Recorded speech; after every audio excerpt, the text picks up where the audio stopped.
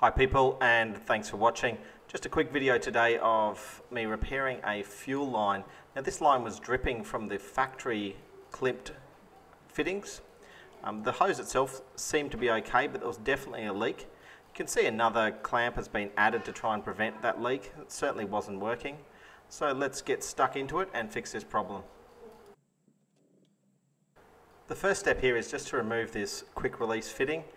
There will be some fuel pressure in the line, so I'm just being a little bit careful here, and I've got a rag handy. You can see the fuel's just dripping out here.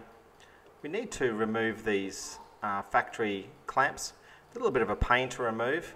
I was going to replace the fuel line and clamps anyway, so I'm not too concerned about breaking the clamps, which is probably going to be the easiest way to get these off. This was just leaking at both ends of this hose. Now you can see these clamps here. If we can fit a screwdriver, a small screwdriver that is, into that little hole, and just see if we can pry it open, we should be able to get this pipe off quite simply. Screwdriver here, inserted it into that hollow into the clamp and just started to lever it open.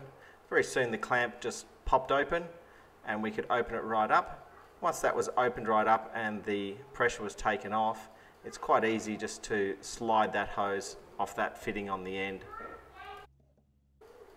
Moving on to the clamp on the other end, just trying the same thing. I had a little bit of difficulty with this one trying to open up that clamp, so I just got a bit brutal with it. Got just a pair of pliers or a pair of side cutters here and just started to break open that clamp. Once that clamp's broken open and the tension is released, it's quite easy to pull it off. I had no concerns here in breaking the clamps. I was just going to throw them away anyway. You can see here the pipe's off, and this is their little attachment that I want to keep and fit a new pipe onto. Just using the old hose as a guide to cut the correct length for the new hose. Obviously this is high pressure fuel line because it's under high pressure from the fuel pump, so make sure you choose the right type of hose. Just cutting it here to length.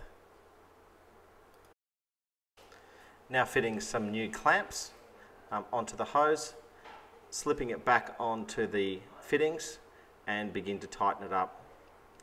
It is possible to over tighten these clamps, so you want them nice and firm.